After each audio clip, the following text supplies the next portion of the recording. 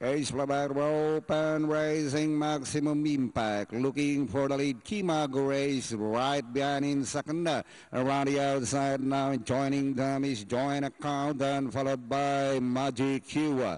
Raising fifth position, Showtime Lady. Running in six, Minsan. Running seven now is Head Honcho, then followed by Solin Victus.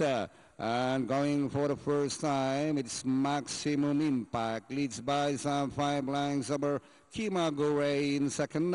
3 lengths back in third is Joint Account. Sneaking in Soul Invictus. Around the outside now, Magic Q, and followed by Showtime Lady Quick Action. Or whether Minsan. And ring the last 600. It is still Maximum Impact. And coming closer now is Kimagure. Inside the last 600, Maximum Impact.